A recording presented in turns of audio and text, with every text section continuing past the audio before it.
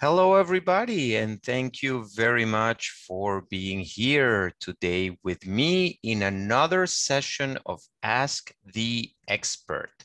Today, I'm going to answer a question that I actually received a couple of times from the audience, and I didn't have the chance to properly respond, and is how can I print my research? And I'm talking about mostly our family tree. My name is Daniel Horowitz, and I'm the genealogy expert at MyHeritage. I'm being dedicated to genealogy since 1986, and I was the teacher and study guide editor of a family history project searching for my roots in Venezuela for 15 years. I am heavily involved lately, actually, in digitization and transcription projects, as well as a board member for the Israel Genealogy Research Association. And since 2006, very happily working at MyHeritage, developing new things, new tools for you, and also giving lectures. For the last year has been virtual, but I'm already hearing about those in-person conferences that we all love and want to be. But in the meantime, you may know that this is a hands-on live session, and I'm going to go straight into the MyHeritage website to show you the different options that you have in order to print your genealogy. Let me make sure that we can all see it quite good. Okay, and as you also may know, this is a demo tree that I have, and I'm landing right in the page where the family tree is shown. Now, if you are not sure how I got here, it's very simple. I just clicked on the family tree menu right here at the top, and this is my tree. Now, the first tip that I have for you on how can I print my research is actually a very rudimental one, but in many occasions I have actually used it. And so why not share it with you? And if you all looked into your keyboards, for those of you who are in a computer, chances are that in the upper right corner or towards the upper right corner, you will have a key that reads a little bit strange, PRTSC. That is actually the acronym for print screen. Now, depending on whatever tool you have in your computer, and I'm normally a Windows person, I do know that Mac can do it in a different way. When I click or when I hit that print screen button, in my case, you will see that in my screen, the mouse just turned into an X, and I can move it around and I get kind of a coordinates, and I can just select the area. And this is because I have installed in my computer a tool, a free tool that will allow me to do print screens. And then I can decide the area of the screen that I am printing, okay? Once I selected the area, I have in this particular tool, and again, I'm not gonna mention any names because it's as easy as look into Google and say print screen tools, and you will have free tools, free softwares over there that you can download and use it without any problem. In my case, I can decide where to open or to save that piece of the image. Normally what I do is I open, even again in Microsoft Paint, which is something that every computer, every Windows computer at least have it. And then you can see that I have the image here, and I can play a little bit with the image, and I can make the chart a little bit more compact, or I can delete different areas of the graphic, and kind of very easy. And with a little bit of practice, you will be able to manage these programs very good and very fine. The reason for this is because sometimes, for example, I want to display a family tree that cannot actually do it very good in one shot. For example, let's say that I also want Deborah's father. So I will just simply take my screen capture and I copy to the clipboard, I open it, and then I can paste it here. And let's say that I'm gonna paste it right here, which is totally ridiculous, genealogy speaking, but I'm just demonstrating how this works. Now, if you don't have any tool like this, is actually very easy as well, because when you click or you hit that print screen button or key in your keyboard, and you see nothing happens. And of course, my mom says, well, but I click it and I click it and I click it and nothing happens. Okay, so what it happens actually, even if you don't have any software, is that the computer took a whole screen capture and saved it on the memory. So what I recommend you to do is just to open, for example, if you have Paint, go ahead and open Paint. But if not, even Word will actually work. And then just do Control V or whatever command you do to paste. I'm pretty sure you all know how to copy and paste. So imagine that that key, print screen, did already copy, and all what you need to do is to paste the image into the Word document, and you will see the image immediately pasted right there. So it's very easy and again, very inexpensive on how to do that. And you can play with the design and with the people and have all your family tree printed in that way. Now, of course, MyHeritage has other tools for you to print your research. And I already talked about it in previous Ask the Experts, and I'm pretty sure, and if not, I'm gonna make sure that the recording is also available in the knowledge base. But we dedicated a whole session to the charts and books. And just as a reminder, this is another way how you can print your research, and not only in different styles of charts, but also in a family book that you can save, and you can have it here and download as a PDF and print it however you want. But let me show you other ways of printing your research. And I'm going to use for that the fan chart that MyHeritage has right here. And again, depending on your family tree, this is just a demo tree.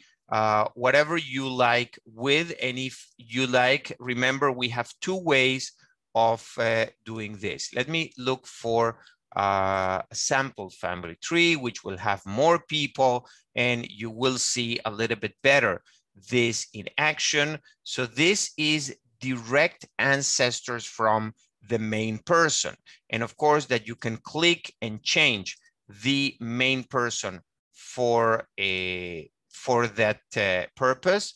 And I can, for example, view the fan chart for this individual, and I'm generating now the ancestors for this person. And you can flip here between the names, and if you put the mouse on top, you will see the people, or you can have here the names. Now, it doesn't matter which version do you like and prefer.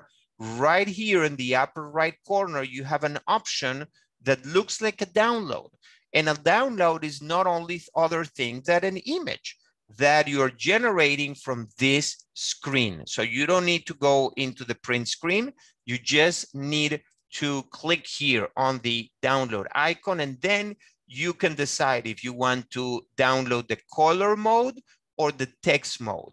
The text mode is this one. the color mode is this one. So it will be kind of up to you if you want to reveal the names of the ancestors of the people right here on the print side. Now, the other way that you can print your research is by going into the list view. And this is very practical. If you are going, for example, into a cemetery or into a different place, you're going to travel and you want to see, okay, show me all the people that was born or that died in a specific place because I want to search for their tombstones, or I want to search records for them. Or you want to have all kind of, let's say, by last names, if you're planning a reunion, okay, and you want to make sure you don't miss anybody. So this view will allow you to have the list, and once you have the list filtered and sorted as you like, all you need to do is come up here to the corner, to the settings wheels, and when you click over there, you will find an option to export this list. And it's going to be listed or exported just as you see it here in what it's called a CSV format or Excel, like any Excel and any spreadsheet program, even Google Sheets will open it, and you will be able to take your research in print to wherever you go. I have found this also very useful whenever I go to the archive, and for whatever reason, I cannot bring in my computer or any electronics, or I lost power on my telephone. In here, if I want to make sure that the person that I'm searching is that one, I have at least the basic details of the birth, death, and marriage, and I have that list with me every time.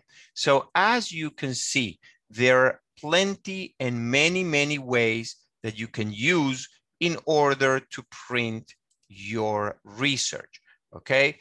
So there is no excuse. Now, after all those ways that I'm telling you how to print your tree, I actually have a request for all of you, and is to think very good before you print, because we should try to take care of the environment.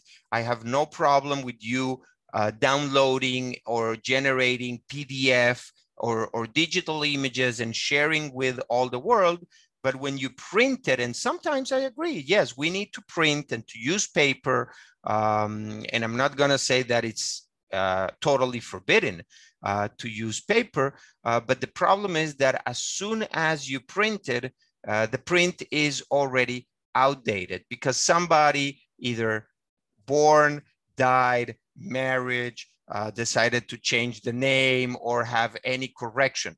Now, it is very useful to have the printout when I go into a party or a reunion and to take notes on that print, but I, again, try most of the times not to have things in print and be conscious about the environment. And I am inviting you all to be there as well.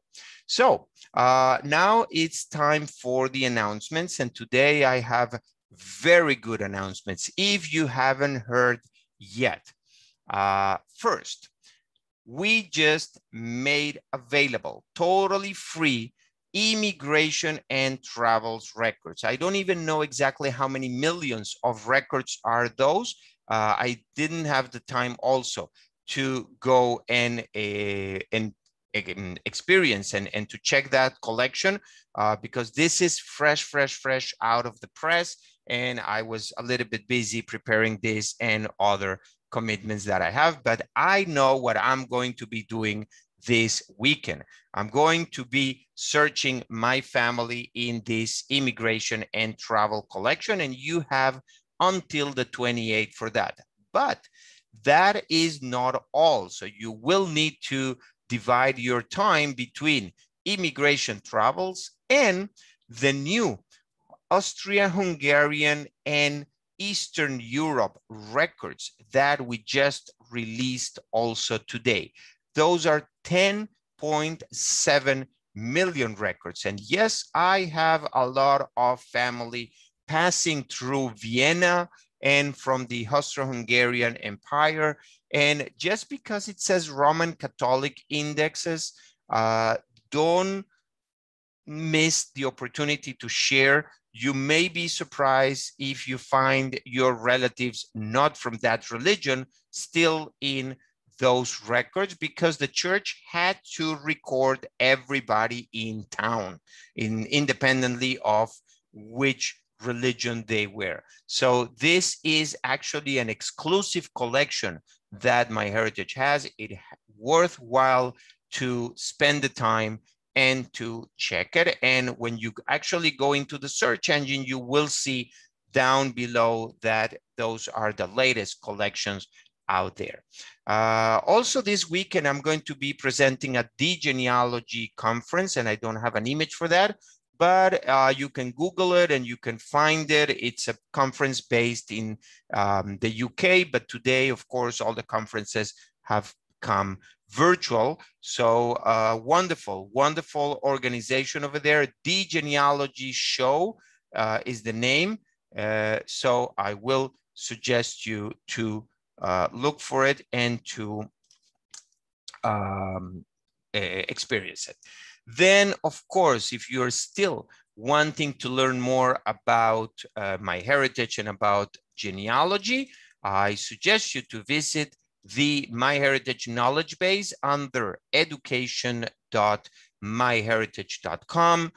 We have new material, new videos, and new download resources that it's going up there. I'm also publishing past recordings from the Ask the Experts as well. And what I did also this week was a very nice webinar, not because I did it, but because that's what people said, that it was very nice done in family tree webinars, in legacy. You know what? Let me share something with you. We actually had a technical catastrophe, I should say, but everything came very good at the end. So I would love to invite you to go there to enjoy the presentation and many more that are available totally free for you in the Family Tree webinars page from MyHeritage and from all kind of other subjects as well.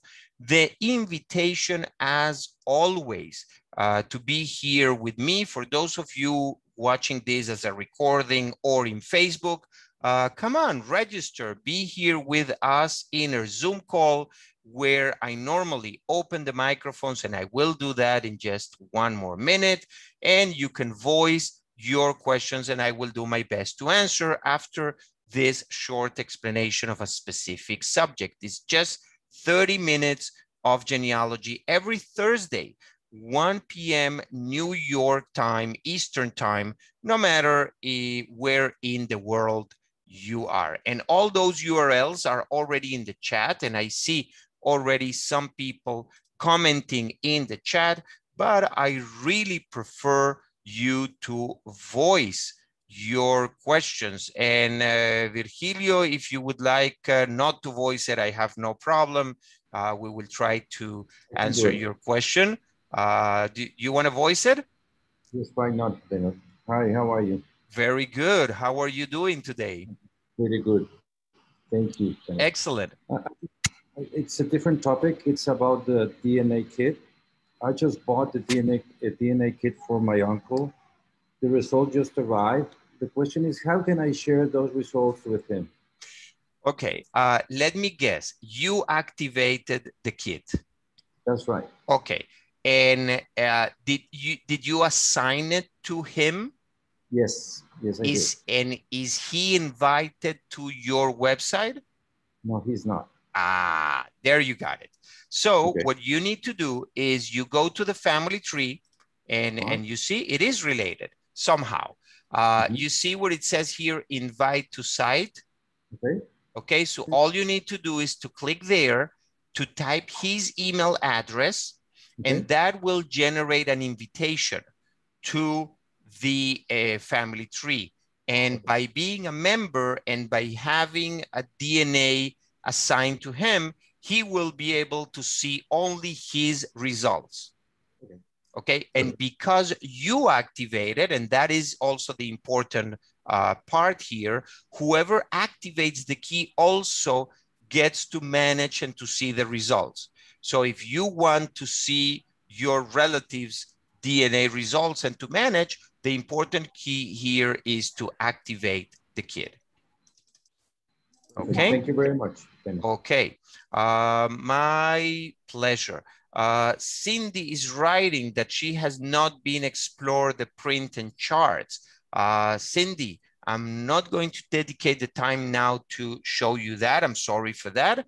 But you can look into the knowledge base. I'm pretty sure. And again, if not, I will make sure that the recording is there because it will take me a good 15 minutes over there.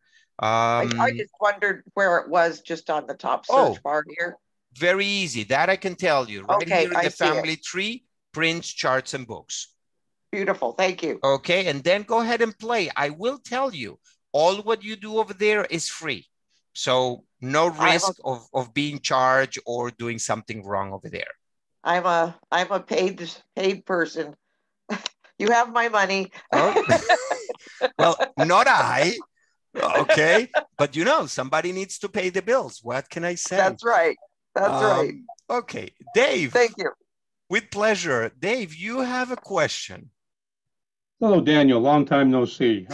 And like I said, I should know the answer to this question, but I'll ask it for the benefit of myself and everybody else here. I uploaded my family tree out of Family Tree Maker quite a while ago, 5 years, whoever, 10 years, I don't even remember. There's been almost daily updates to that tree in Family Tree Maker. How do I get the new information to my tree in MyHeritage? Do I delete everything that's there and start fresh? Okay, so that's a question that comes very popular, let's say. So I have good news and bad news. The good news, yes, you can upload an update for your family tree when you come here into family tree in the menu and you click import JetCom. You will need to export from whatever software or other website you use and have it in JetCom format. It will go up.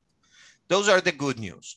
The bad news is that MyHeritage will not merge your import tree with whatever you have. That's what I was afraid of. Yeah. The worst news is there's more.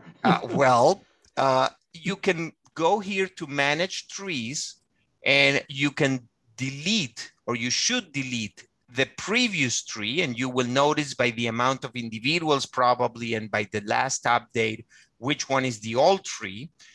But that means that all the matches, smart matches and record matches, are going to be calculated from scratch. Mm-hmm. Okay, so everything that you accepted, rejected, or did before, you will need to go and to do it again. Well, I consider that easier than trying to figure out where the duplicates are. So that wouldn't bother me in the least. Definitely. And I might even be tempted to wait for JetCom 7 so you get the media at the same time and all the rest of the business. But I might do that this weekend and see how I fare. Give it a try. I'll let you know. I'll let you know. Excellent. Thank you very much. Lisa, do you have a question here? Lisa. Hi, Daniel. How are you? Okay, how about you? Very good. I do have a question. I'm doing a lot of research in Mexico, and there are like, well, long story short, there could be like 4 different church marriage records, civil records. Then you have birth, baptism, death, and funeral. And a lot of the records are multiple pages. Some are just a paragraph. But I just wondered your thoughts about saving them, because I try to crop, not real computer savvy, but you know, I originally back in the day started printing, so I have binders of paper. We all have them. But definitely my first suggestion is to have them digital, okay? And for that, you can either take a digital camera or a scanner or just even your phone, okay? Today, the phones have very good cameras with very good resolutions, and you should have them in digital in your computer. Once you have them in digital, the way I work, and I have no problem showing to you that very fast. I go to my family tree, I go to the pencil in order to edit the information, and then I click edit more. Once I'm here, I go to the very last option, which is all the facts, and I upload the photo here next to the fact. You see where it says add a photo? Yeah. So if, for example, you will have a birth certificate, I will go here, add a photo, and I will search it in my computer. And I don't know even where I have it. Okay, so let's see that I have this, okay, which is the image, and I will upload it. Okay, and then the picture is going to be attached somehow to the information. Now, once you have done that, I will go to photos and you will find the image right here. And then you will not find it. Oh, yeah, you will find it now. Okay, good. I thought that it, because I uploaded, but I didn't save it. So it didn't save it to the record. So what I do now is I go and I tag the people, okay, that are mentioned in this document. And if you're talking about the birth record, you are talking about the child and the two parents. And sometimes they even mention the parents from the parents. So you will have grandparents over there, depending where the record is. And if I'm recording correctly, Mexico, Virgilio can tell me if I'm good or not. There is actually double last names and probably the grandparents' name of the kids right there. So that is how I do it, how I will recommend you to do it. Another important thing is to tag the document as the source, okay, of the fact. And if I try to go back 2 times, let's see if this is okay. I can add a source citation, okay, and when I add a source, I will be able to go to the source citation part, and here I can add a photo for the source citation, okay? I don't know if you notice here the difference, but here we're talking about a photo for the event and a photo for the source citation, okay? If I go here, let's say yes, okay, to the sources. So you see I have this source, let's say Uncle Tom Jansen, and I can add images for that specific source, and I can add source citation and etc. So that is how I will suggest you to manage with documents. Okay. Thank you so much. Okay, I have time for one more quick question if somebody has one. Question going once. Question going twice. No, you're gonna allow me to leave 1 minute earlier. Okay, and I see that some people are coming in right now, so I'm very sorry to tell you. Actually, I'm seeing people that were in and were probably disconnected. Very sorry for latecomers, but the good news is that in the Facebook, in my personal Facebook, the recording is posted over there automatically. I will try to process this as soon as possible and have it also in the knowledge base posted anytime soon. In the meantime, thank you all for being here with me today. Please take very, very good care of yourself and your family, and Have a lovely weekend, and why not dedicate some time to do genealogy. Okay, so hope to see you here next week. Goodbye, everybody. Thank you. Gracias, Daniel. Goodbye. Thank you, Daniel. I wrote you a note.